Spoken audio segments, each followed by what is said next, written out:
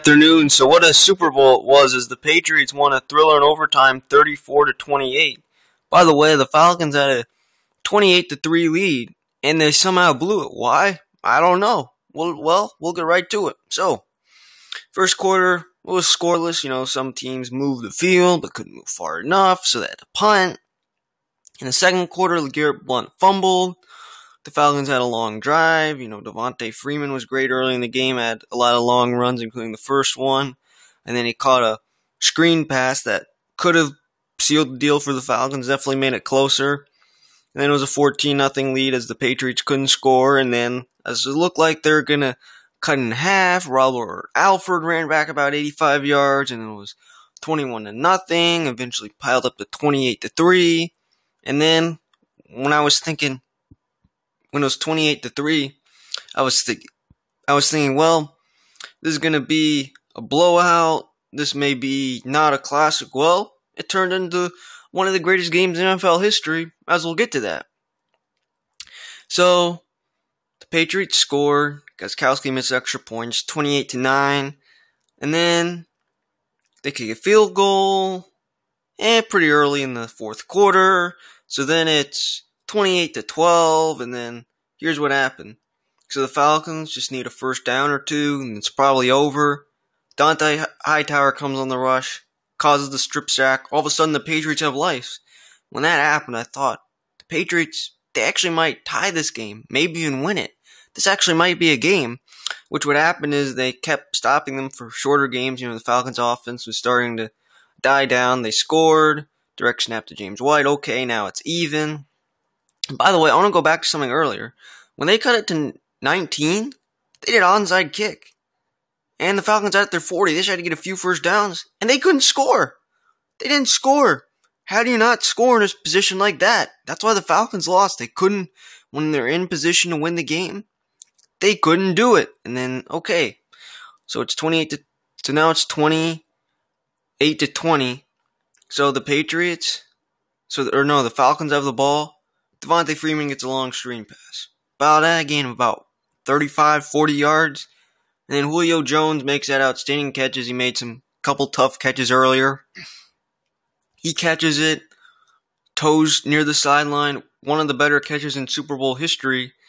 And that would have been the play of the game. That would have been the game's defining moment if they could have kicked the field goal and won. So then they give the ball to Freeman. And he can't go anywhere. Does not go anywhere. And then they pass. Of course, he's sacked.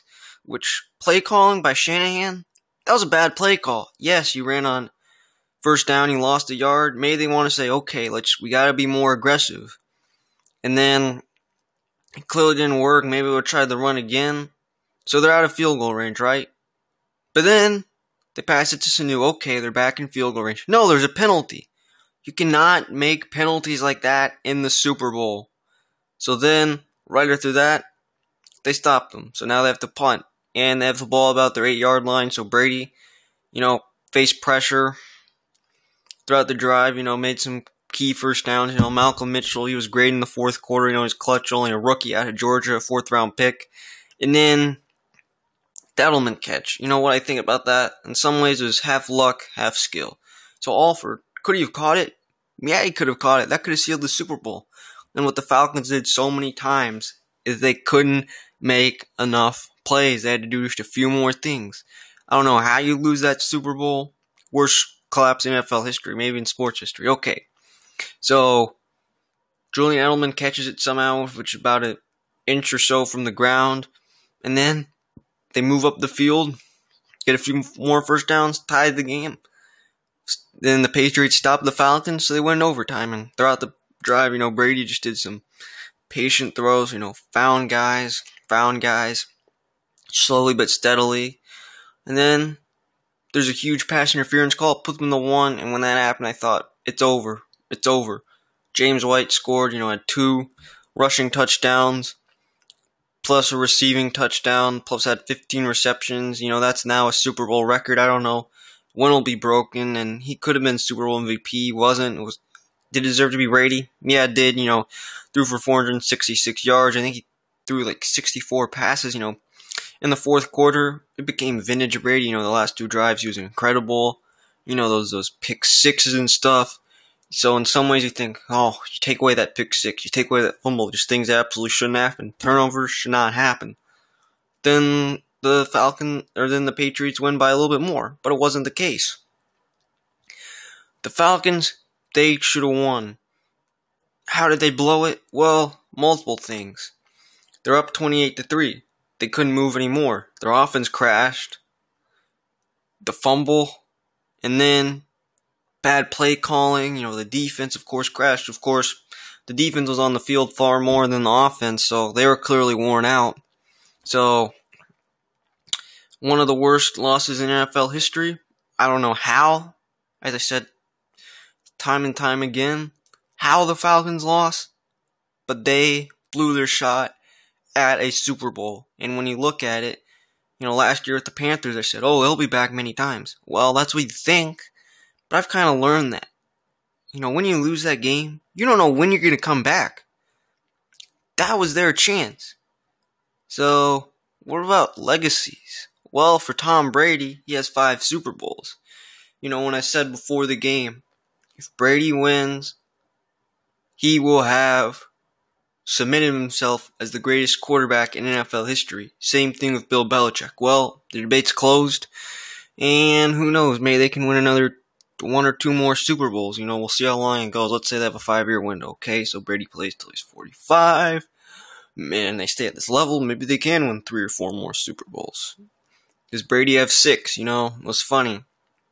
I said he would never have 6. I was like, that's the number reserved for Michael Jordan, the iconic 6. Well, Brady has 5, which is as many as, you know, the great athletes of the previous 20 years in the NBA. Kobe, 5. Jeter, 5. Of course, in baseball, this is not a thing. It only applies to NBA players and quarterbacks. And other sports, it's really just how good your teams were, you know, maximum potential. So, Brady has 5, you know, could have 7 if it weren't for that Tyree catch, weren't for that Manning catch. Could have none, you know, maybe the Rams could have scored more against the greatest show on turf. Maybe the Panthers could have had a few more better drives. Maybe the Eagles, all that stuff, you know, it could be 7-0, could be 0-7. All games were incredibly close in the Super Bowl, and that's just not the way it went. So, what I have to say is, the Patriots, they have just as many Super Bowls as the Dallas Cowboys and the San Francisco 49ers. The only team with more is the Steelers with 6, so the Patriots, you know, it's funny, you know, let's rewind to 2001, okay? The Steelers have 4, the Cowboys and 49ers are tied at 1 with 5 Super Bowls. Neither of them have won since. The Steelers have won 2 since, and the Patriots, they won 5, you know, it was a, you know, remarkable decision making, you know, to bring in Bill Belichick back in 2000 and Tom Brady. Belichick at the time, you know, he was fired by the Cleveland Browns right before they moved to Baltimore. And Brady was just a 6th round pick out of Michigan, so not many people knew who he was. And, you know, even Brady, he was determined to take over. And he was outstanding throughout his career. You know, had so many big time drives. And, you know, the Patriots, the team with the terrible luck, you know, with Curse, Catch, Manningham, Tyree. Look at all those moments and you think, oh, the Patriots, oh, what terrible luck they have. Man.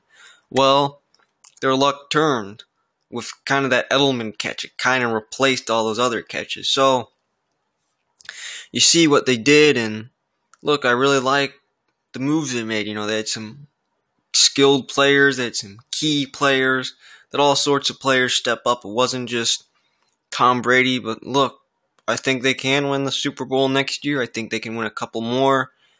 Of course, you want to look at other moments and think, yeah, there's Peyton Manning in 2013. Well, 2 years later, his career's over. So, look, we don't know how much longer Tom Brady will be good for.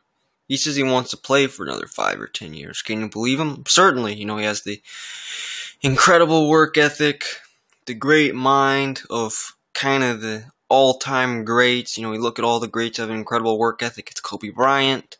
Of course, his career was over at 38, which is remarkably long. Basketball is a little different a game as, say, when you're a quarterback. And then all the all-time greats had incredible work ethics. Brady and Belichick are no exception. So what does this mean for the Falcons? Well, the Falcons, they were so close to having that Super Bowl. They, like I said, they blew it. And if they would have won that, they would have been heroes in Atlanta. They would have been Atlanta's second championship ever in a span of 50 years. Going to the new stadium, people would just think it's remarkable of all their potential. And look, the Falcons have potential. They have Freeman and Coleman. Freeman could be a free agent after this next year, so he could leave. And you look at their young defense, Julio Jones in his prime, Matt Ryan potentially in his prime. I think they can come back. Of course, that division, which I think Jameis will only get better and the Bucs will only get better. I think the Panthers can bounce back, and who knows with Drew Brees and stuff, but the Saints, I think they're the only team that doesn't have a shot. So, we'll see what happens. And then the Patriots, they don't really have any true competition. The Dolphins, yes, they made it to the playoffs, but I think they're the worst playoff team out there. They just did not, they were shorthanded, so we'll see with the Dolphins. We'll see really how great Tannehill is next year, and if they can live up to what they did this year.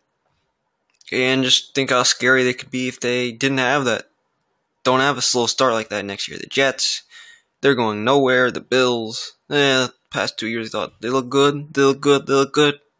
No, they're not very good. So, we'll see.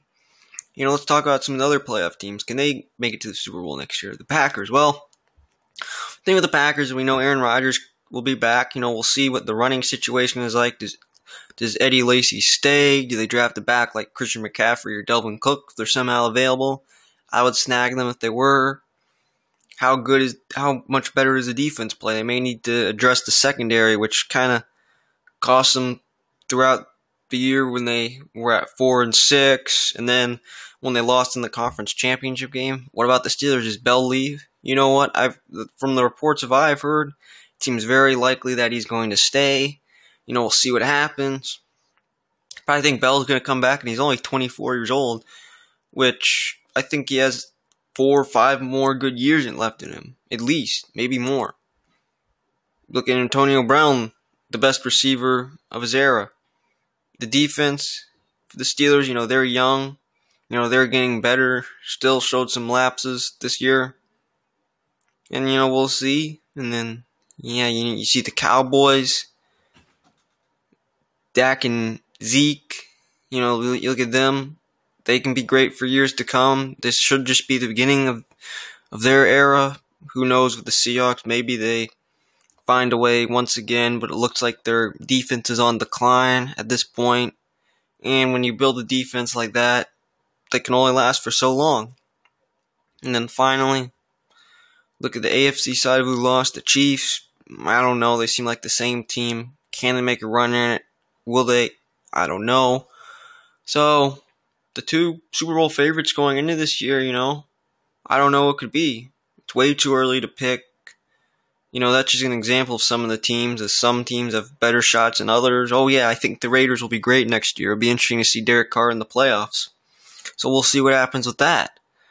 And then maybe the Texans get a quarterback like Deshaun Watson, and maybe he's great right away and they're a Super Bowl contender. So there's so many possibilities. Like I said, we won't know for sure until after the free agency and draft. So for now, I'd say the Patriots are favorites, I don't see why Tom Brady's dominance is going to end anytime soon. I really don't. The Falcons are talented, so many outcomes. So, it's been a remarkable season. A free agency draft coming up. So, like I said, I wanted to give my opinions on the Super Bowls. Yes, the Falcons blew it. So we'll see what the teams are like next year. And, thank you for listening throughout this NFL season. And we might get in a draft preview show, and we'll definitely review what happened in free agency. But thank you for listening. And by the way, NBA podcast launches next season, so feel free to listen to that as well. And thank you for listening.